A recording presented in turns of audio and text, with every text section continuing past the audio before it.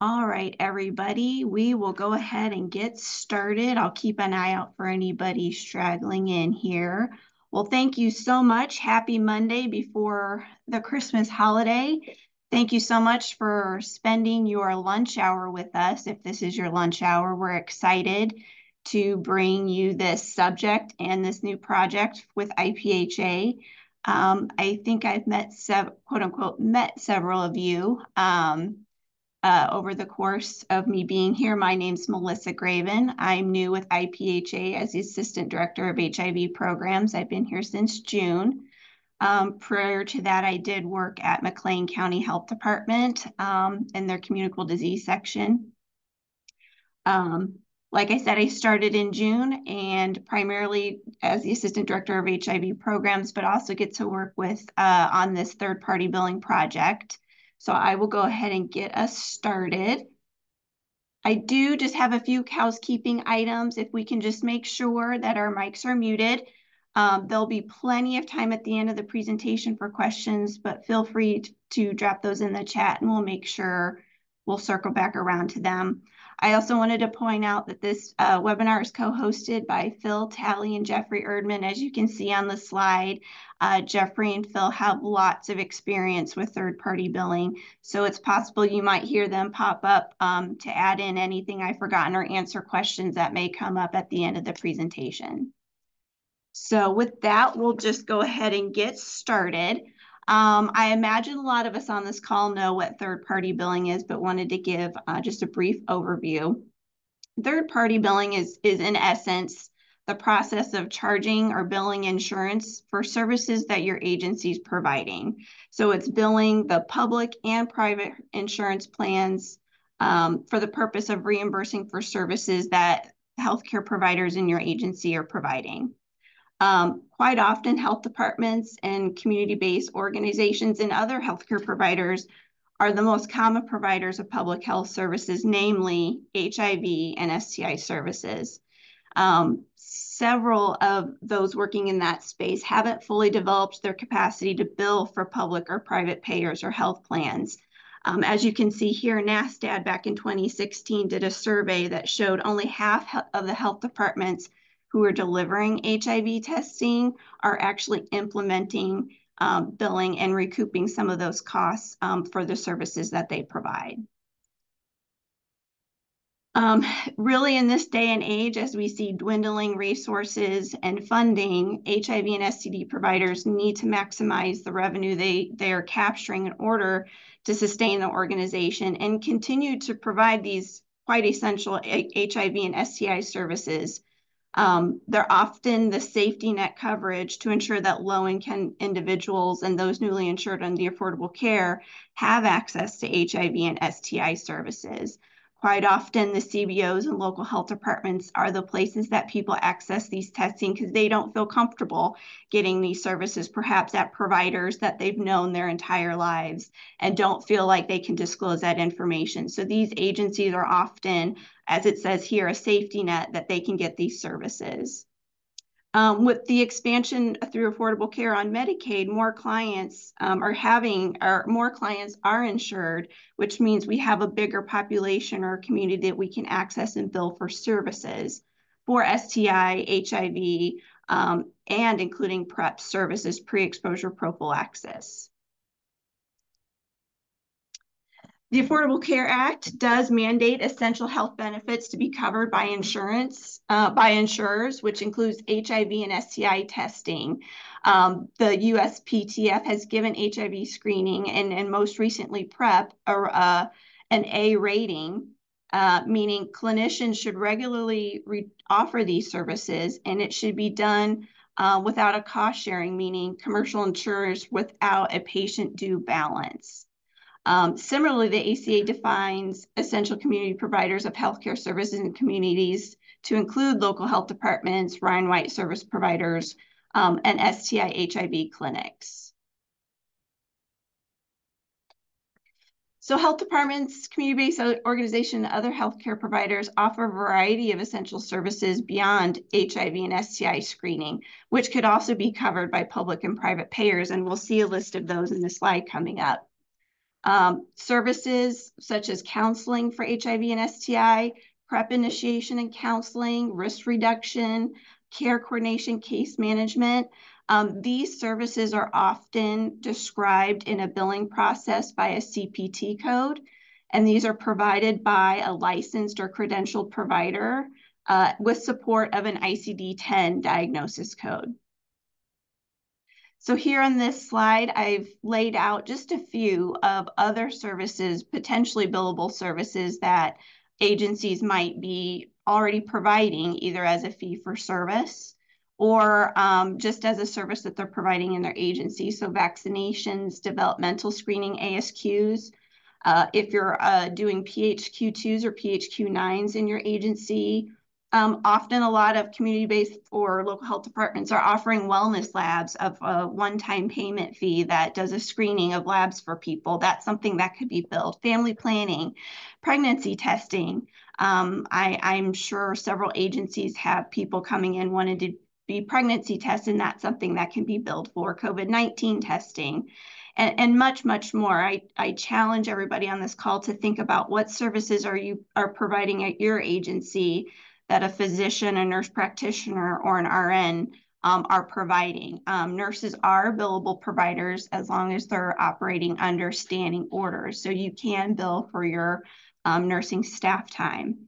CHW's community health care workers, I say stay tuned because at this time in Illinois, they are not recognized as a billable provider, but a lot of work is going on around that to be able to be recognized as a billable provider by payers.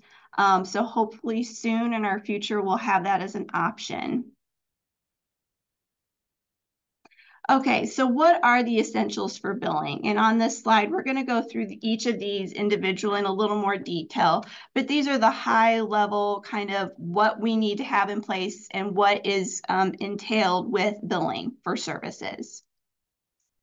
So the first two, know your service menu and your top payer.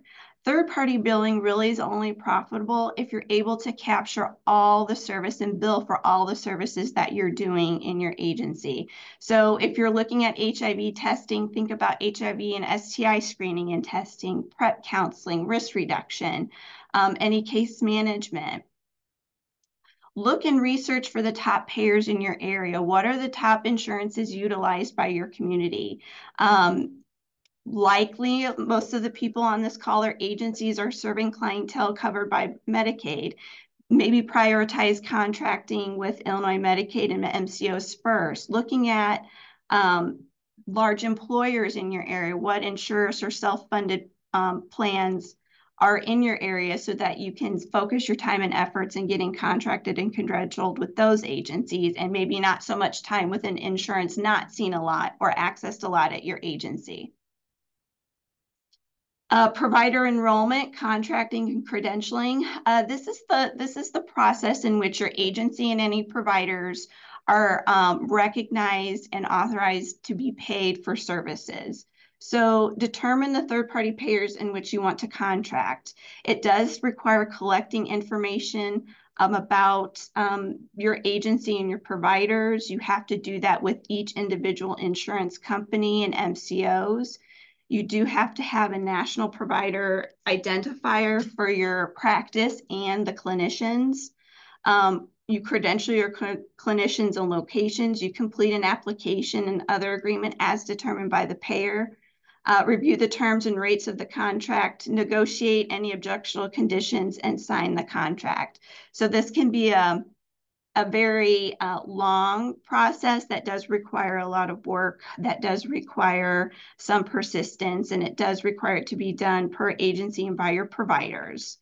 Later on in this presentation, I hope to show how this project can kind of help maybe alleviate some of the burden of this particular process. Setting your fee schedule. It's really important that you have a fee schedule and maintaining one fee schedule so you don't have different fee schedules depending on your insurance type. So somebody who has Medicaid insurance really shouldn't have a different fee schedule than somebody who's got a private pay insurance. Stay legal. Beware of price fixing allegations and setting fees by querying competition. So this is really just making sure you're not setting your prices to undercut any providers in your in your agency, or maybe you're overbilling or overcharging. Ensure that available revenue is being captured. Don't undercharge. Don't penalize patients or overcharge. Decide on offering prompt pay or sliding fee scales. So for those clients who maybe access your services that don't have insurance, you can have a agency policy in place in which how you determine how you're going to recoup costs from them. And of course, set fees based on a percent of Medicare payment. This is just looking really quickly at billing and coding. I alluded to it previously about how you bill for services by a CPT code, and that it's being performed by a credentialed provider and supported by an ICD-10 diagnosis code. So I'll go back here one second. So basically it's saying, what did you do during the visit? Who did it? And why did you do it? Who did it? And the diagnosis or problem of why you did that service. Okay. Here up on this slide and the next couple of slides coming up are a list of billing resources that are available to you. Illinois Public Health does have some online public health billing courses at the link below. They're incredibly informative. There's several modules of them. Illinois HFS providers page. This is the page that you're going to that would be incredibly helpful. HFS, Illinois Medicaid Program Advanced Cloud Technology. This is the impact system. This is where you can get start your credentialing process and contract credentialing process with MCOs and Medicaid. And then IMHIP. IMHIP is an incredibly helpful organization for Medicaid health plan and providers that offer lots of resources and can often be a good place to start if you have any questions. Again, just more billing resources here on how to capture and utilize billing for services. Most recently, NASDAQ did come out with a new billing resource for pre-exposure and post-exposure and other HIV preventable strategies. This is a really nice document that walks you through codes, diagnosis, that helps capitalize and what's going to most likely be that you can bill for to get payment. So if any and all of this sounds overwhelming, it can be for sure, but I wanted to give you and offer you a light at the end of the tunnel. Illinois Public Health has been awarded a contract by IPHA to help local health departments, community-based organizations, and other healthcare providers build and enhance their capacity to bill for these services. The goal of the project is to provide billing capacity and infrastructure development. So through this project, what we hope to do, as we said in previous slides, is help walk you through that process. If you're not currently billing, this project is intended to assist you through the credentialing and contracting process. Assist with billing and coding, helping to implement electronic health records if your agency has yet to implement that. This project intends to provide training, technical assistance, resources to help build and enhance your third-party billing capacity. We do have grant funds available now in which we can help facilitate this process. One of the primary objectives of this project is to expand the use of electronic health records. There is funding available that can help with the implementation cost of this. And IPHA has again partnered with CDP and EasyMRX to provide this billing and EHR services. So why CDP and EasyMRX? The short answer is CDP and EasyMRX and IPHA have been in partnership for a long time, since July of 2015. They have partnered together through several iterations of a project similar to this. Long-standing history working relationship between both CDP and IPHA, particularly focusing on the public health sector. Currently, there's 32 local health departments using EASY. That's about a third of all local health departments in Illinois. 17 of those are also using their EHR. Another bonus of this project is, as of November of this year, over $36 million have and paid claims has come through EasyMRX for billing services. It's also incredibly advantageous to have multiple local health departments using the same billing system in EHR. There's kind of strength in numbers. If you know with other local health departments are utilizing this service, that can be someplace you can access or somebody you can call to ask questions about the system. What are you seeing being paid? What's it look like? Who's accessing? Are they accessing your service for this? What does reimbursement look like for that?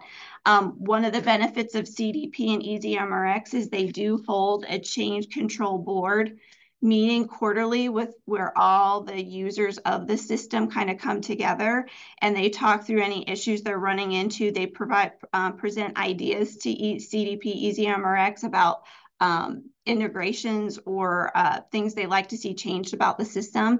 If enough users are requesting that, they can sometimes implement that change at no charge.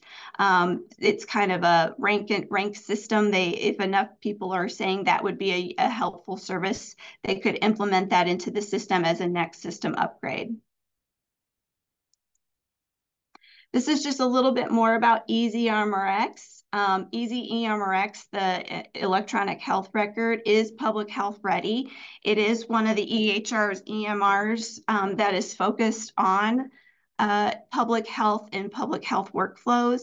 If you've used EMRs in the past, particularly if you're from a hospital system, clinic setting, they can be incredibly helpful, but if you're using it in that sort of a capacity, you can understand how those don't always translate to public health.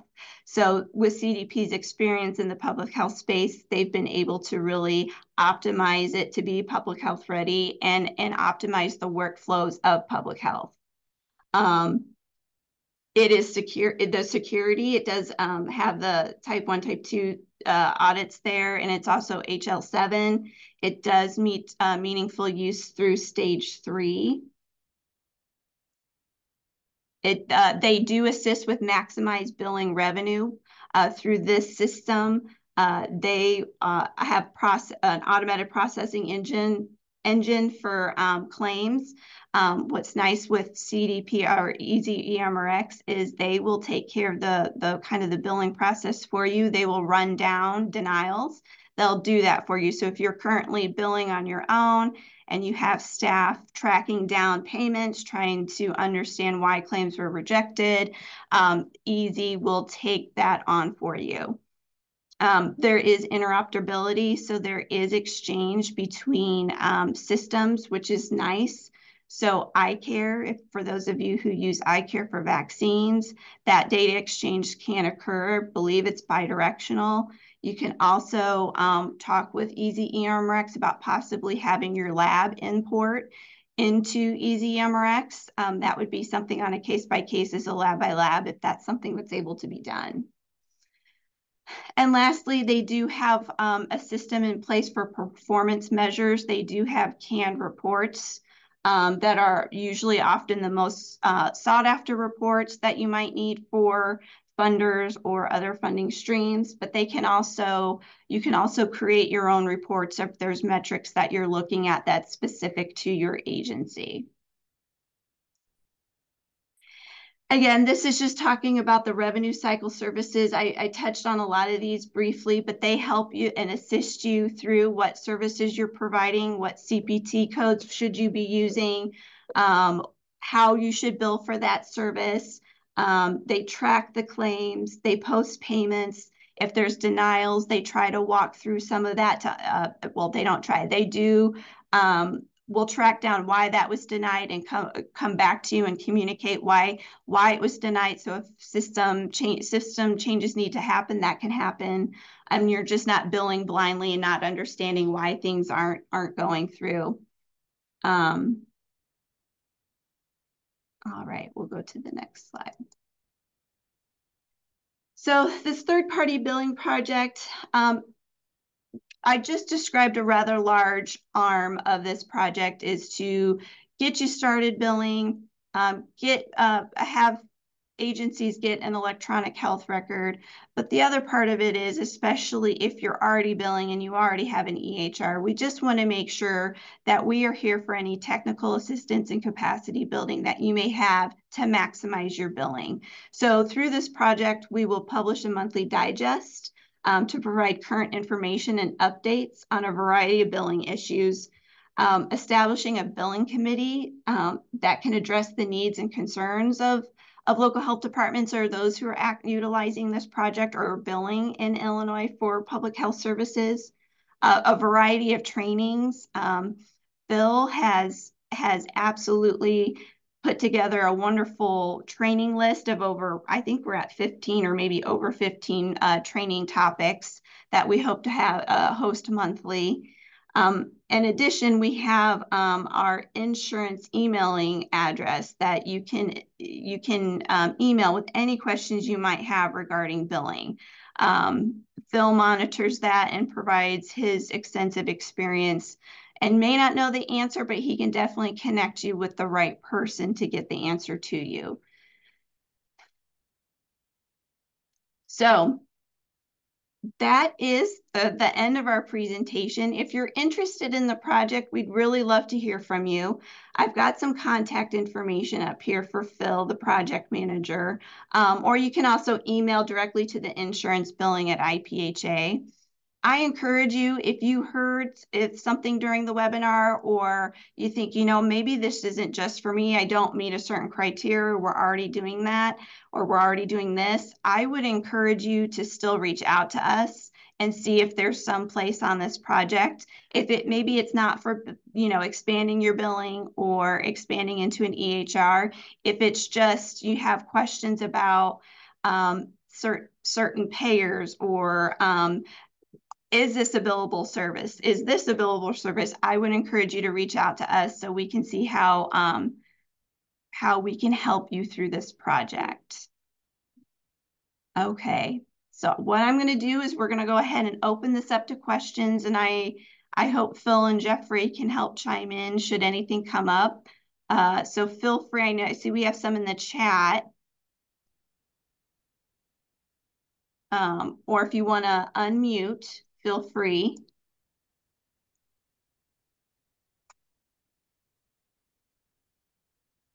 Melissa, there are a couple of questions in the chat. Mostly people are asking, can they get the slides? Okay. And then somebody asked if they can get information on Easy EMRX. Okay. Absolutely. We can definitely get the slides out. I can share that with everybody after this presentation. And it looks like Phil might have already asked about EasyMRX. Susan, we can definitely email you the web address for EasyMRX, and we can provide you contact information to EasyMRX if needed.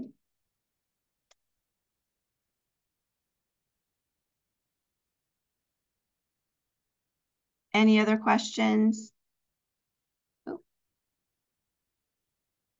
Somebody just asked in the chat, if we have an existing EMR, are we still eligible for grant funds to help with billing, or do we have to use Easy EMRX? Bill, do you want to take that question? Sure. The grant funds are designed to help a health department or community-based organization who currently doesn't have an EMR. So if you have an EMR, you wouldn't qualify for the grant funds to implement a new one.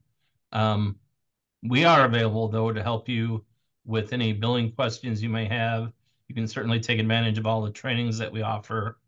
And if you're not currently billing for HIV or STI services and you would like to offer those services, we can help you with the implementation of that as well.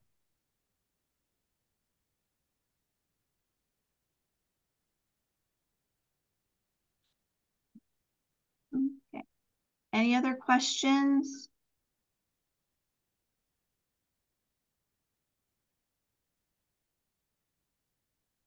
Okay.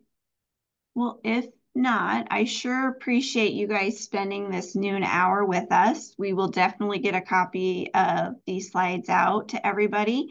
But again, if you think of anything or have any questions, feel free to reach out to Phil or I or the insurance email. We're happy to help and excited to get this project going and would love to work with you on it. So have a good rest of your Monday, everybody.